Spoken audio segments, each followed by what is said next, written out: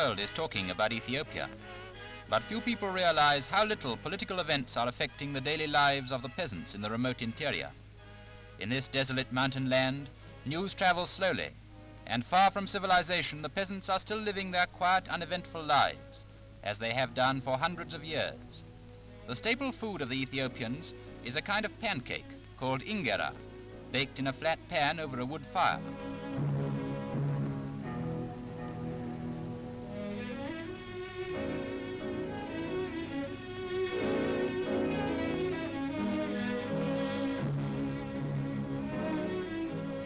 All the Ethiopian native garments are made of cotton cloth, which the women spin and weave in the most primitive way imaginable.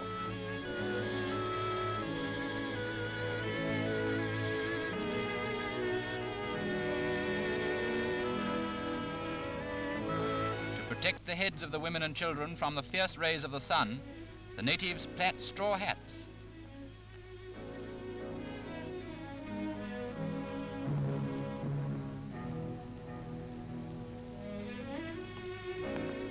Many of the Ethiopians live in tukuls, wooden huts with thatched roofs and with walls covered with lime bound with long grass. There's plenty of clay in the riverbeds during the rainy season, and the men use it for molding pots. In fact, the Ethiopians in their daily lives differ little from native peasants in every other part of the world. They're a hardy race, they need to be in the fierce climate, but their chief interests are providing food and shelter for themselves and their children, like every man and woman in every part of the world.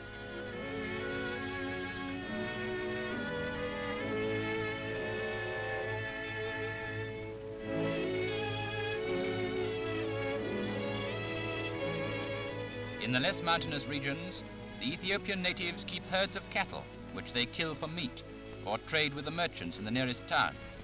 Ethiopia at Home is a land of peasants earning a meager livelihood from the fruits of a barren soil.